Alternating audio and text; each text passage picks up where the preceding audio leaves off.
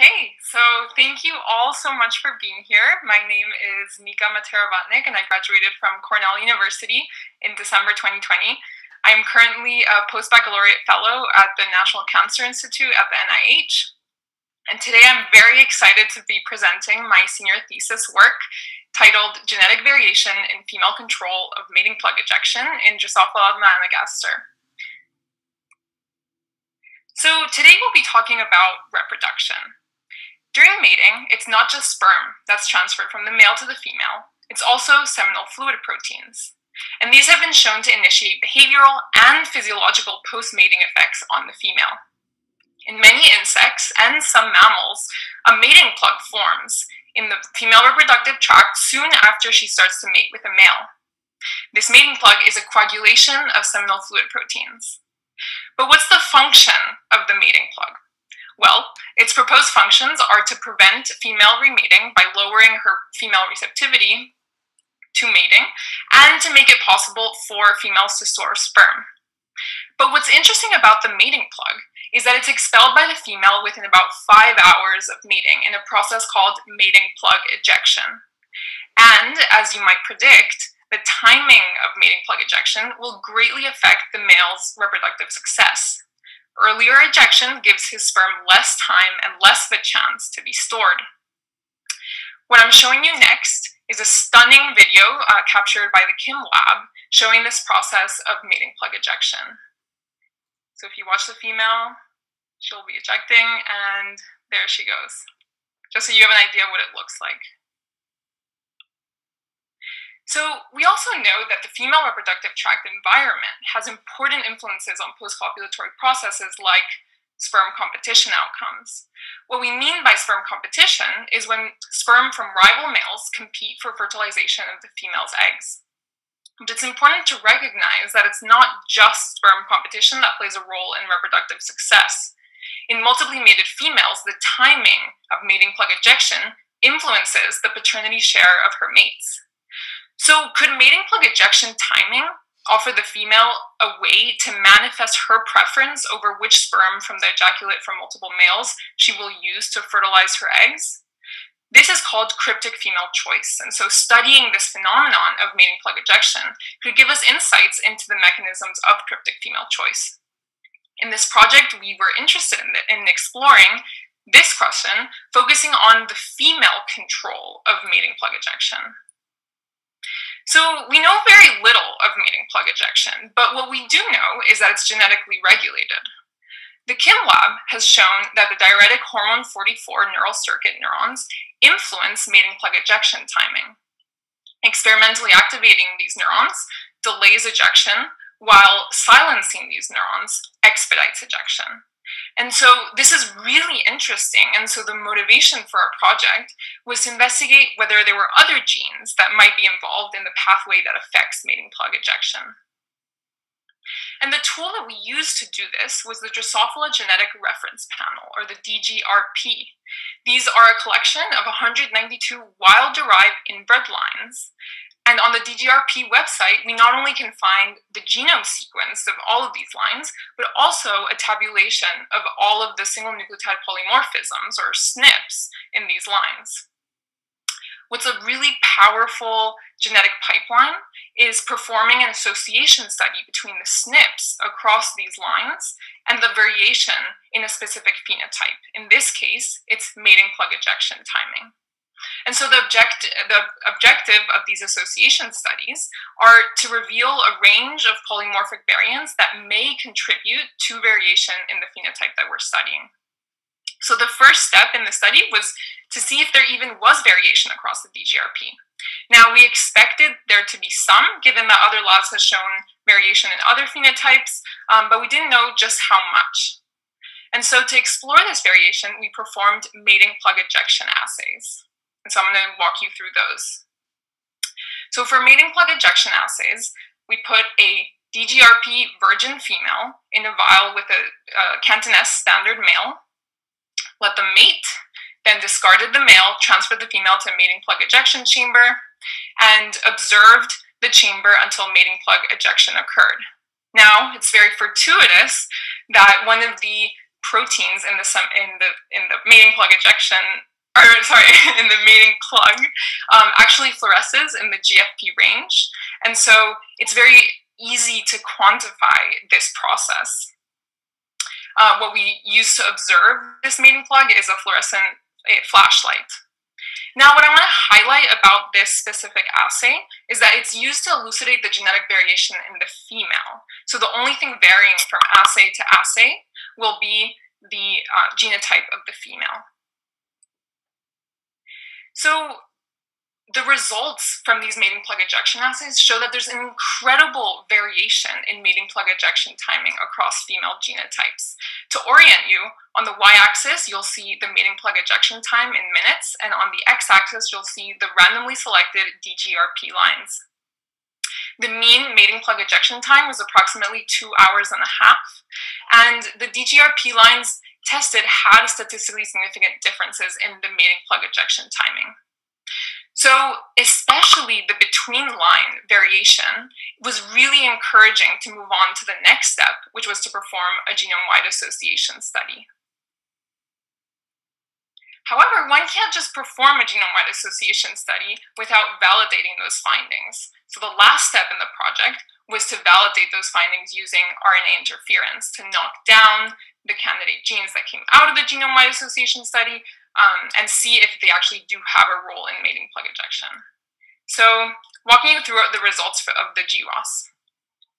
So, the results are normally illustrated by using a Manhattan plot. And you can see, and this is what you can see on the screen. So on the y-axis, you see the negative log base 10 of the p-value. On the x-axis are the Drosophila chromosomes. And each of the data points are single nucleotide polymorphisms. The height of the data point shows the strength of the association with mating plug ejection timing phenotype. The blue line shows a suggestive threshold for the genome-wide association.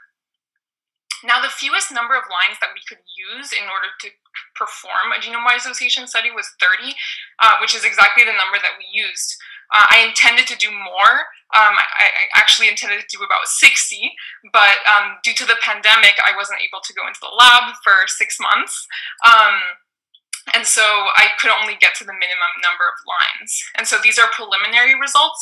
We have to assay at least 30 more in order to increase the power of the genome-wide association study.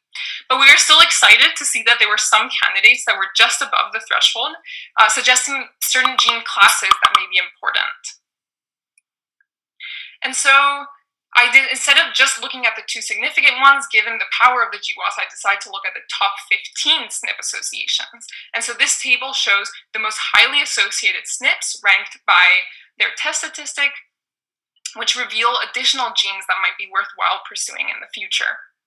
But I want to drive home one message today, which is, from what I can tell, the nervous system has an influence on mating plug ejection timing. 2 out of the 8 genes, OCT-beta-3R and TROL, show a very active role in the nervous system. But all 8 genes, from what I can see from FlyAtlas, show some enrichment in the nervous system. Now, one particularly interesting gene, OCT-beta-3R, this is an octopamine receptor. Octopamine is a neuromodulator that has been shown to be very important in female reproduction, including in oogenesis and the release of sperm from storage, as well as in egg laying. And so from what we know of other octopamine receptors and this preliminary result, this may be taken together to say that octopaminergic signaling may play an important role in the female's response to mating, including potentially post-copulatory sexual selection. Now, the second gene that I want to highlight today is TROL. This is an extracellular matrix component that's involved in the generation of neurons. And so today, I showed you candidate genes that may have a role in the variation in mating plug ejection timing. However, it's necessary to assay at least 30 more lines in order to enable the increasing of the power of the GWAS. And so the next step is to assay these 30 additional lines, repeat the analysis, and this is already a work in progress. The current undergraduate who took on this project after I graduated is already assaying, so that's very exciting. The second exciting next step is the validation of the top hits from the GWAS. And so, as I said before, we'll be validating that using RNA interference to knock down those candidate genes, and then seeing if that knockdown actually affects mating plug ejection timing. Third is to see if there's association between mating plug ejection timing and sperm competition outcomes. This would be a fascinating next step. And lastly, it would be interesting to see if male genetic variation or also potential co-evolution within the DGRP lines have an effect on mating plug ejection phenotype. And so with that, I wanted to acknowledge Mariana, Andy, and Dawn for mentoring me and inspiring me to continue to pursue important questions through a career in research. I also wanted to thank Dr. Goldberg for being so kind as to let us use his fly room during the COVID semester. Also, I wanted to thank Rachel, who is an undergraduate that I was talking about that has taken over this project since I graduated. And of course, the rest of the Wolfner Lab for their support, their encouragement, and their feedback. Also, I wanted to thank my funding sources, the Rawlings Presidential Research Scholar Program, or CPRS, and the Cornell Dextra undergraduate grant. And with that, I want to thank you all so much for your attention, and I'm happy to take any questions. So, great talk. The first question is, are the females in your SS met with males from their own population or with the lab control males? So the males, I can go back to that. The males were actually standard males, so the male genotype was kept constant from assay to assay. So it was a standard Cantonese male. The only variable that varied was the female genotype, and those were the DGRP females. So I want to follow up this question. Does the male genotype will affect the ejection time? Have any people studied this before? Yeah, so that's a really interesting question, and that was actually one of my next steps. That would be fascinating to see. I think it is very likely that the male genotype will affect the mating plug ejection time, but that would be a completely different assay. Well, not completely different assay, but one would just keep the female genotype constant and vary the male genotype, potentially using the DGRP males as for the readings. Great. So the next question is, did the female that removed the mating plug remate more quickly? So actually, in this study, we only looked at single matings. So I don't know. We didn't look at that in this study. So I think, at least for this preliminary study, we're looking just at single matings and not multiple matings. But that would be very interesting to see how sort of mating plug ejection might vary. That would be looking at the connection between mating plug ejection and sperm competition. So that would involve doing more than one mating and seeing how the timing from the first mating to the second mating could vary. So that's a very interesting question, and we hope to be doing that in the future. So thank you.